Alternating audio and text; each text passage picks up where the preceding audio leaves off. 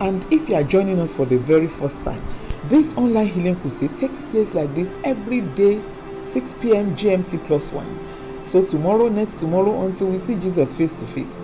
Why? Because the Lord told our Father in the Lord to take this crusade online. He gave him the mandate to preach the gospel of our Lord Jesus Christ all over the world. And he's been doing it from place to place, city to city, country to country, all over the world, from place to place. And God told him to take it online, so that the same power of God has been healing, delivering people on ground will come to you where you are, in your sitting room. I believe God brought you here and the Holy Ghost is there with you. There is no barrier to the power of God. God has anointed his servant and gave him that word to preach unto you. So where you are listening, just continue to listen unto the end, and the same flow, the same power of God will be there with you to minister to you according to the word of the Lord. I believe you believe. God bless you. Tonight, join me to welcome the servants of the Lord, Evangelist Olufemi Ogundare. Stay connected and be blessed.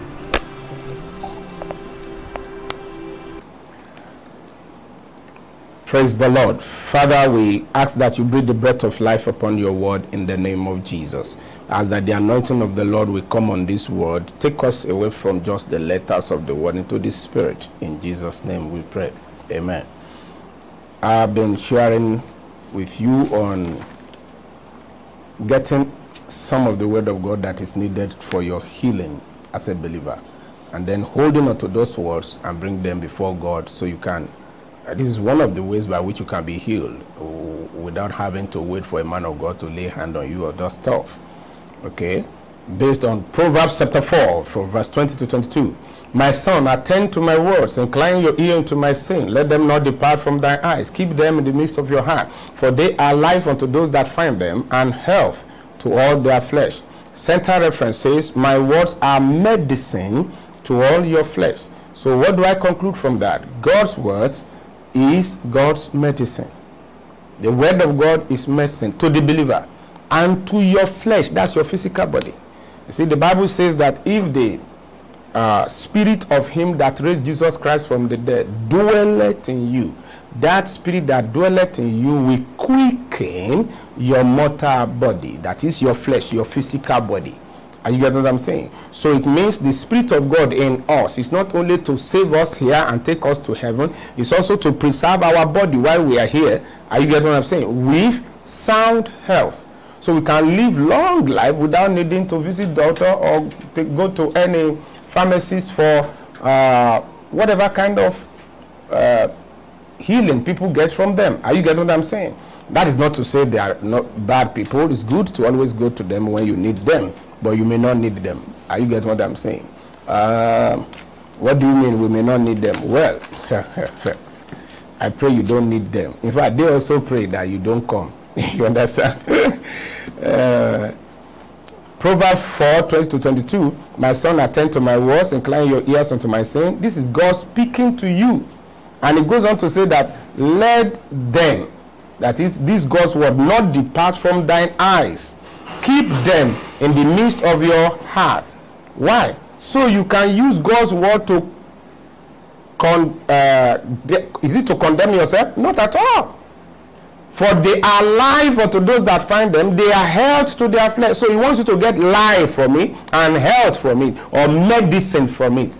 Praise God. But you have to keep it in your heart. Incline your ear. I said 4 things there. 1, attend to God's word. 2, incline your ear to it. 3, let it not depart from your eyes. 4, keep it in the midst of your heart. That is, store it there. Hallelujah. So I given a number of scriptures in the last time. So I'm taking us into some other ones now. Let's look at Jeremiah 33, verse 6. I read Jeremiah 30, verse 17 yesterday. So I'm reading Jeremiah 33, verse 6. Behold, I will bring it health and cure, and I will cure them, and I will reveal unto them the abundance of peace and truth.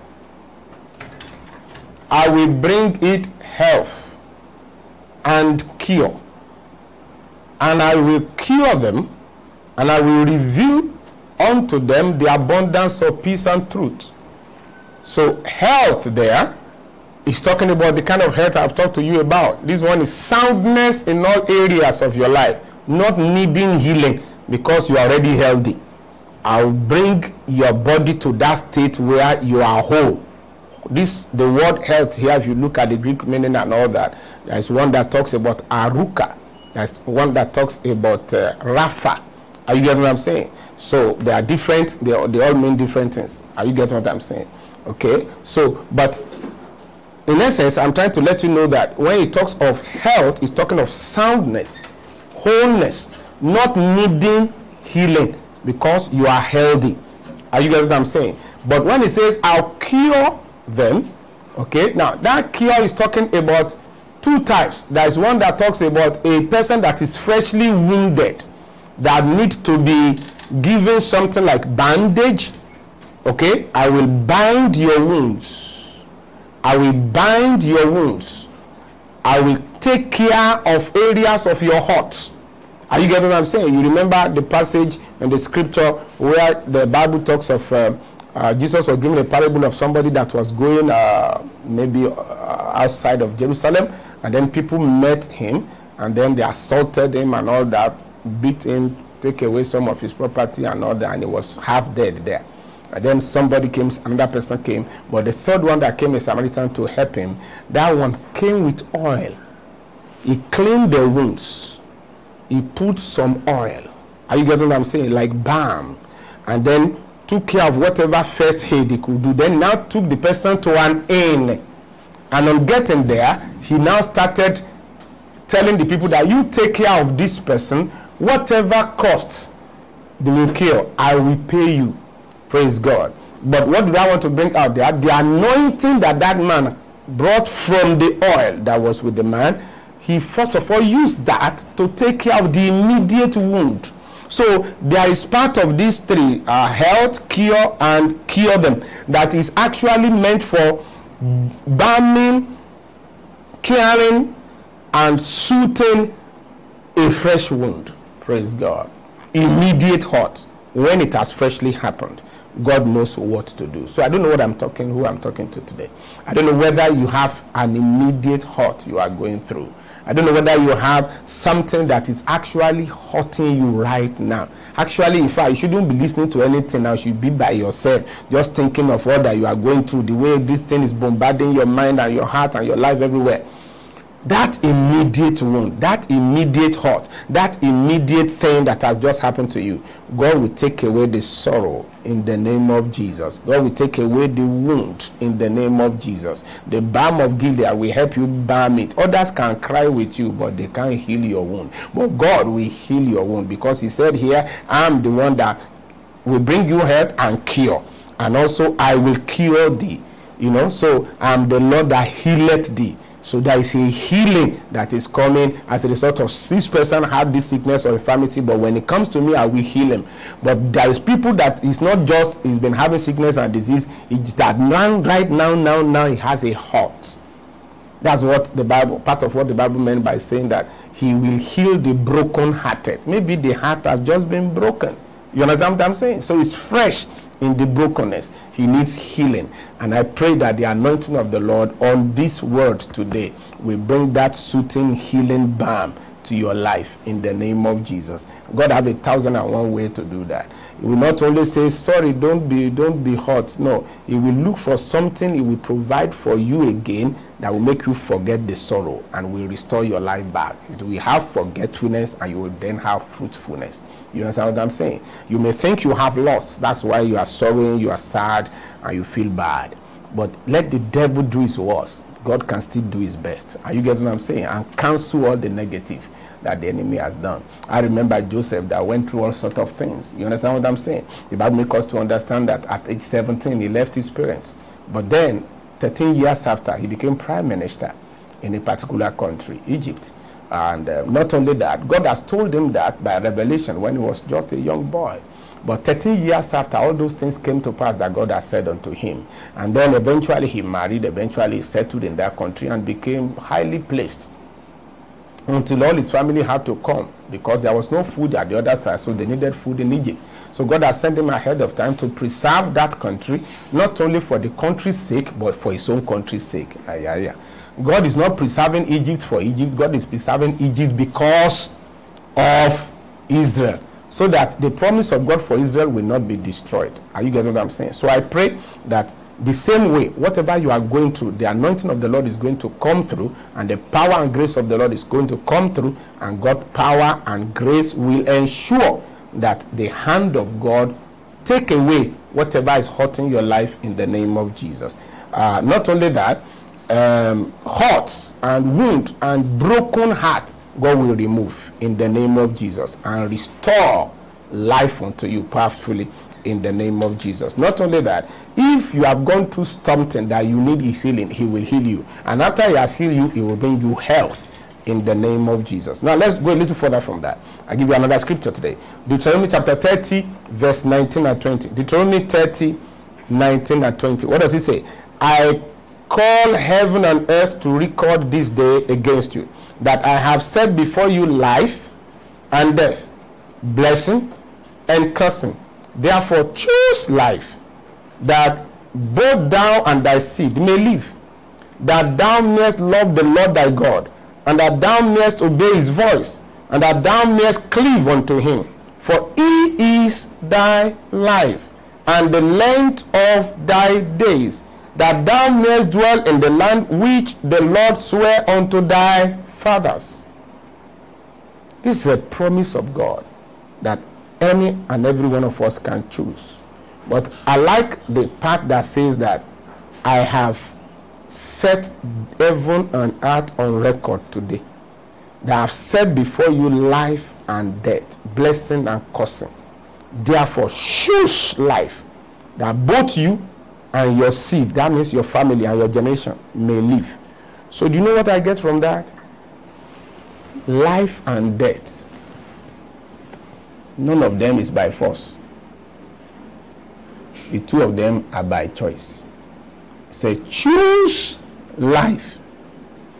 So there may be something that is causing sickness, disease, and infirmity.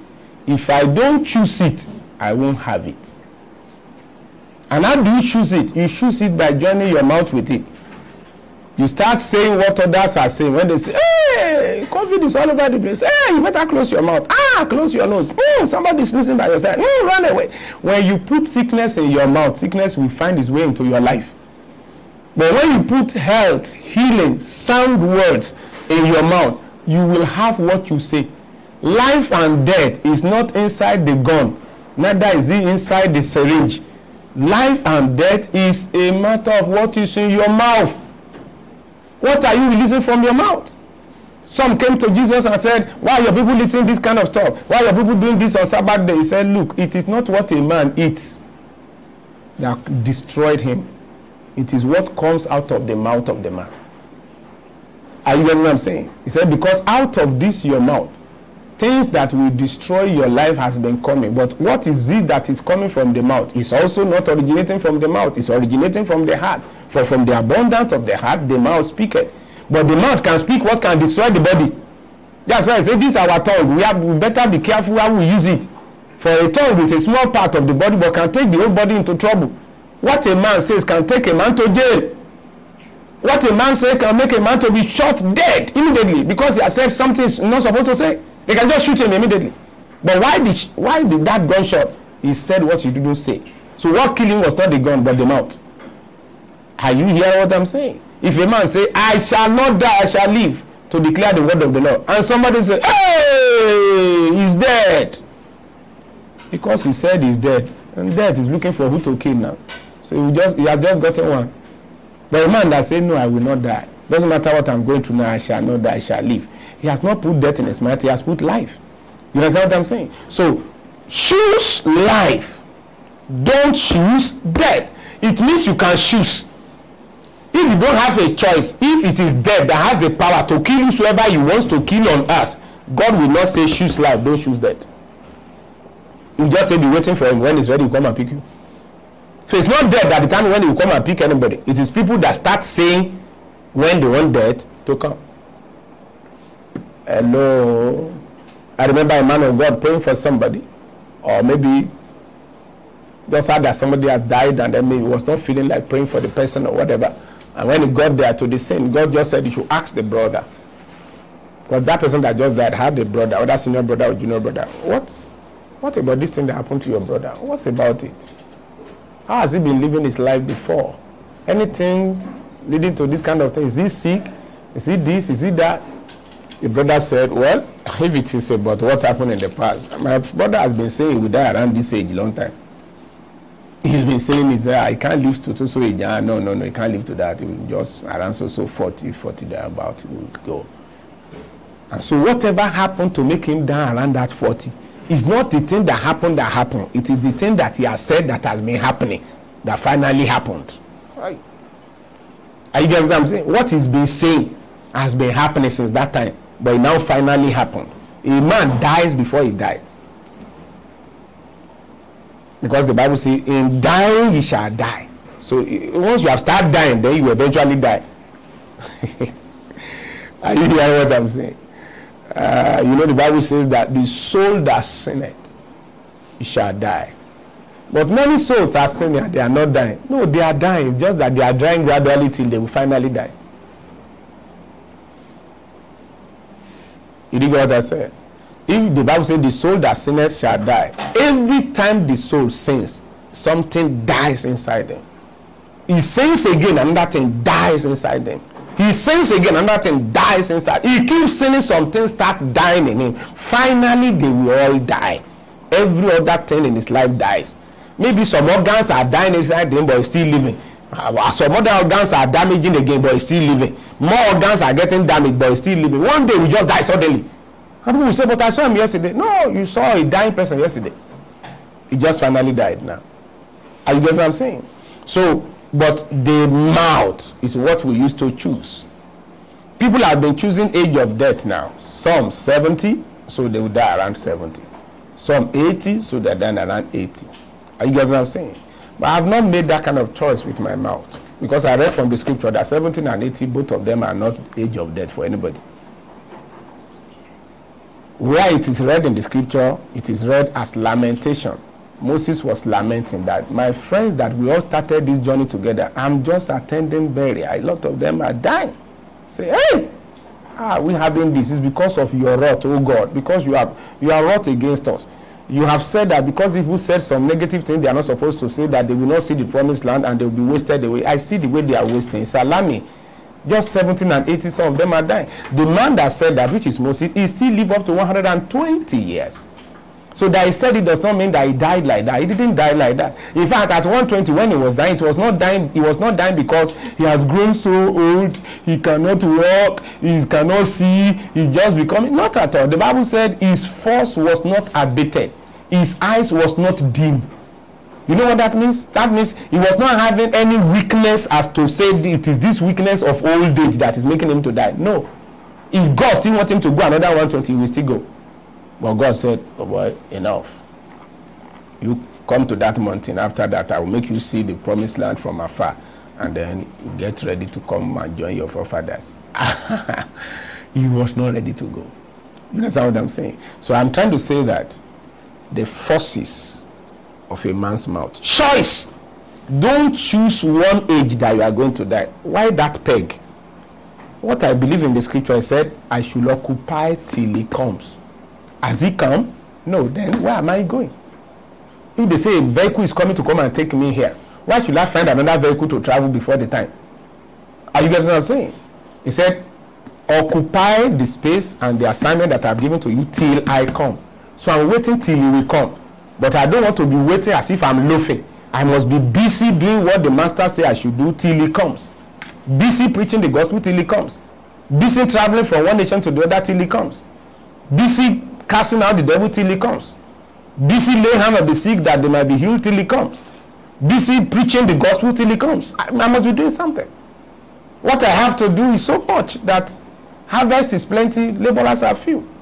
So we have to do as much labor as we can do within the time that we have to be able to cover for some other people that are not doing what they're supposed to do. You do your own, you do the others people's duty and add it to yours. But the master's work must be done. Jesus Christ said, I have to do the work of him that sent me while it is day, for the night cometh when no man can work. Not only that, he said, I must, this work, the work of God that I'm doing is my food, is my meat, is my nourishment. That I do that work and I finish it. So we should have not only mentality of actively working, but the mentality of the master's work must be finished. Praise God. Are you getting what I'm saying? So whatever we can do to finish it up, we must be involved in that. So I am not choosing death. He said, I place before you death and life and death, blessing and cursing, but choose life that you may live. Not only for yourself, I can choose for my seed, so for that you may live and thy seed. So my choices can determine what happens to my children. I can say, no, none of you is dying any small age. I can't be alive and you are dying. You understand what I'm saying? And you know I'm not going to die until he comes. So where are you going? So why are you thinking of one age of death? There's no age of death. Every age has the age of life until he comes. He has not sown the seed of death in me, so I'm not expecting death. Me and death don't have any agreement. There are people that they have agreement with death, and the Bible says the agreement shall be cancelled. I don't even have any agreement. Are you getting what I'm saying? I've never entered into any discussion with death. I didn't enter into any courtroom with death. I didn't enter into any association or discussion or argument with death. Me and him, life and death, they are two parallel lines. They don't meet. I'm on the region of life. The region of death and the region of darkness has nothing to do with me. Praise God. Are you getting what I'm saying? I'm not only preaching to you. You know what I'm doing? I'm already confessing what I believe. Faith cometh by hearing, and then by your saying. You will have what you say. I'm saying I will live long. What about you? Praise God. Based on what he said here, he said, thou mayest love the Lord thy God, and that thou mayest obey his voice, and that thou mayest cleave unto him, for he is thy life. Who is my life? God is my life. So it means God's life is my life. Then the length of God's life is the length of my life. His life does not have a beginning or ending. My life, no devil can end it before his time. Praise God. Are you getting what I'm saying? For he is my life, and the length of my days. Who determines the length of my day? God, not death, not devil, not sickness, not national law, not international law. Because there are many laws these days. There are law of fundamental human rights. Okay? I hope there's no law of fundamental human death. Are you getting what I'm saying? But I'm going to live as long as the Bible says, not as UN says. Praise God. Are you getting? World Death Organization cannot determine my life. They say some people have a plan to make sure that the population of the world is brought to size. Are you God? Why do you want to call the population? Are you a murderer? Are you joining the devil who has come to kill, to steal, and destroy? So why will you be determining some people's death and say the population of the world must be reduced? Well, that's the word. I'm not part of them. I'm here till he comes. So whatever they are bringing is not going to affect me, because my faith in God will still standing anywhere, anytime. Praise God.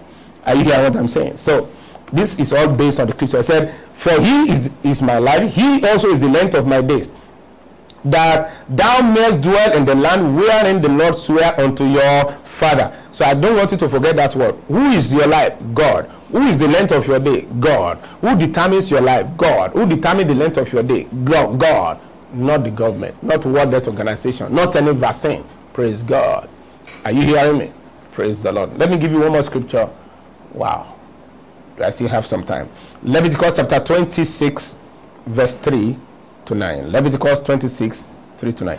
If you walk in my statutes and keep my commandments and do them, I will have respect unto you and make you fruitful and multiply you and establish my covenant with you. If you do what? Walk in my statute and keep my commandments. So that means one of the things that will make us live long, be fruitful and multiply and be established in this life is to keep the laws of God. Don't violate the laws of God. Don't violate the commandment of God, because they are for your good. Every law of God is perfect, converting the soul. Is for your good. God does not place laws in order to restrict you from enjoying. No, he said, come that you may have life and have it more abundantly. I have come that you may have life and have life more abundantly. Another translation says that you may have life and enjoy life to the full. So God does not say you shouldn't enjoy your life. And he's not saying you should have half life, full life. Are you getting me? So I pray God will help you know that in the name of Jesus. Okay? Can I still give you one more? Can you give me an idea of time? Then shall thy light break forth as the morning. That's Isaiah chapter 58 verse 8. Then shall thy light break forth as the morning, and thine health shall spring forth speedily, and thy righteousness shall go before thee. The glory of the Lord shall be your real reward. Your light shall break forth as the morning. Your health shall spring forth speedily. So God wants my health to be getting better and better. Hallelujah. And that's going to be your testimony in Jesus' name. You won't be getting weaker and weaker and less and less. No more strength, no ability, no agility. That's not going to be your portion in Jesus' name. What the Bible says, your health shall spring forth speedily. Spring, bouncing, flourishing like fountain, bursting out every day. Each day you are getting better. As your days are, so shall your strength be. The more days you live on earth, the more strength you have on earth. Praise God. Are you getting what I'm saying? So I pray that's going to be your portion in Jesus' name. Shall we pray? Father, in the name of Jesus, we thank you for what we've been able to hear today. We are loading ourselves with more of this word of promises that are meant for healing, so that we don't just wait on ministers praying for us alone, but we also depend on the word of God and have enough scripture to be able to quote back, and meditate upon, and confess to ourselves until the promises of God become the realities of our life. Thank you, Heavenly Father, for these words. And whosoever is at the other hand hearing what the word of God is bringing, may their faith keep rising, and they have more things of the word of God to stand upon, to bring confidence in you, in the name of Jesus. Thank you, Heavenly Father. Glory and honor to your name. In Jesus' name we pray. Until tomorrow, be healthy, wealthy, and strong. God bless you.